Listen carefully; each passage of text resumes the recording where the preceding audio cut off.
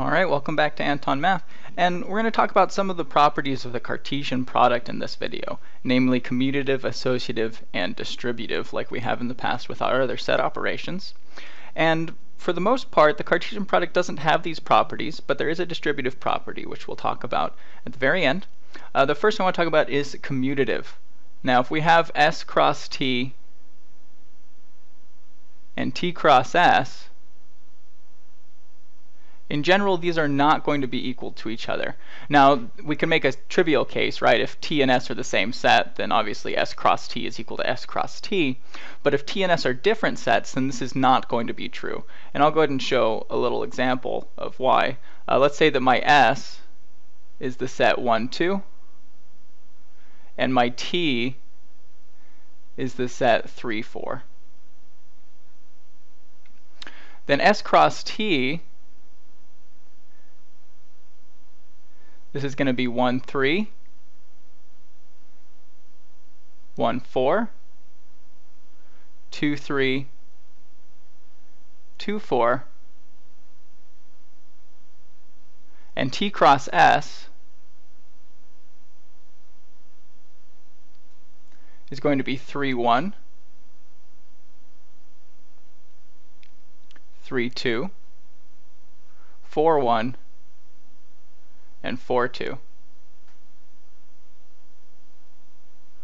Now, in a certain sense, looking at S cross T to T cross S, they do have a correspondence in that I have the same number of ordered pairs, and I'm just kind of flipping the roles of each of the ordered pairs, right? I have 1, 3 here, so I have 3, 1. I have 1, 4. I have 4, 1, 2, 3, 3, 2, 2, 4, 4, 2.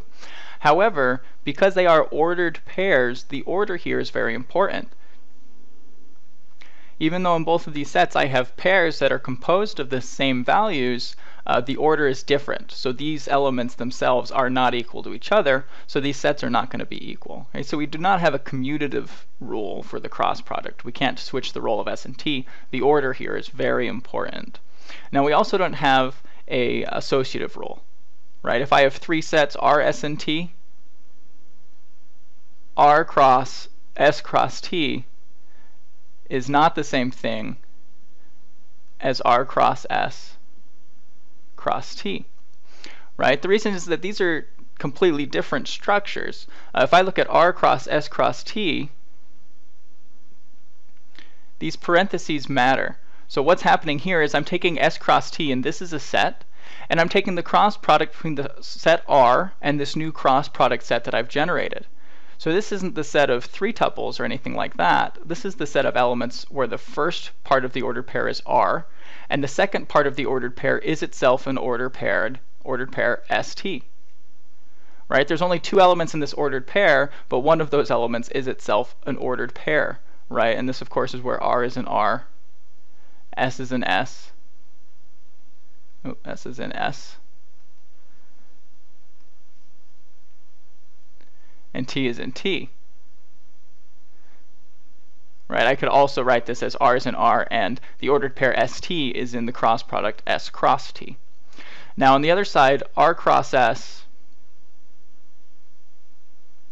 cross T, this is a set of ordered pairs where the first element in the ordered pair is an ordered pair RS.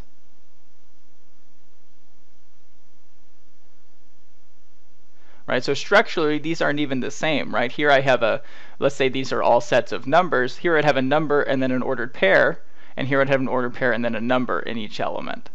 Right, so again, where I'll write it differently this time, where RS is in R cross T, or sorry, R cross S, and T is in T. Okay, so we don't have a commutative law and we don't have an associative law. Now we do, however, have a distributive law. We do not have a distributive law over cross products, but we have a distributive law over unions and intersections. So again, let R, S, and T be sets. I have that R cross the set S union T. This is going to be equal to R cross S union R cross T. right? So I can't distribute the cross product over cross products, right? If this was S cross T, that wouldn't be the same as R cross S cross T, right? For the same reasons that we kind of looked at before, we would have a different structure there.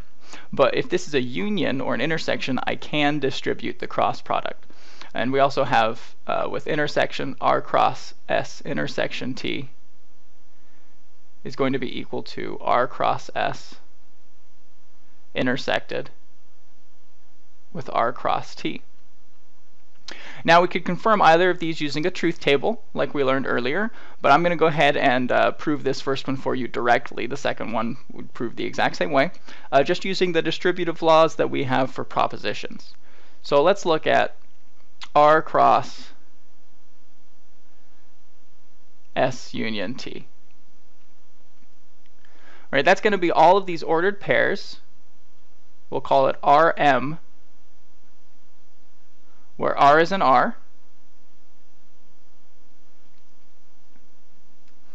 and oh, actually I'm not going to use a comma. I'm going to use and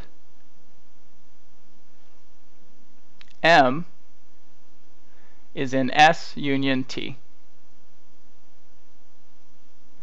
Okay, now I can write that in equivalently in this way. This is going to be all the ordered pairs Rm, such that R is in R, and M is in S, or M is in T. Right? This is the propositional equivalent to M being an element of S union T.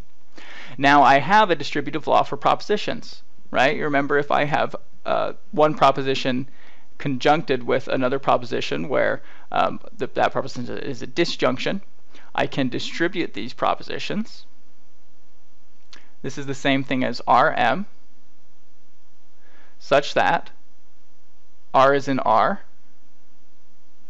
and M is in S, or R is in R, and M is in T.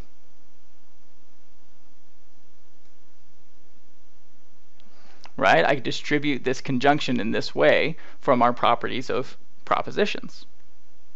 All right, now what is this? This is just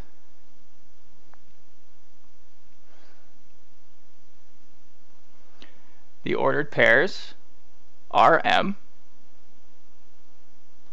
such that Rm is in, now right here this gives me R cross S, doesn't it? Or Rm, and this piece right here is the same thing as saying that it's in R cross T. Right? Now when we have a propositional statement like this inside the set, we know this is what we've defined to be the union. So this is the same as R cross S union R cross T. Right? So there's a direct proof, just coming back to our properties of our propositional components. But like I said before, we could use what we did with truth tables earlier this chapter, and we could set up a truth table with both of these sets on it, and we could see that they would be equivalent by their columns in the truth table as well.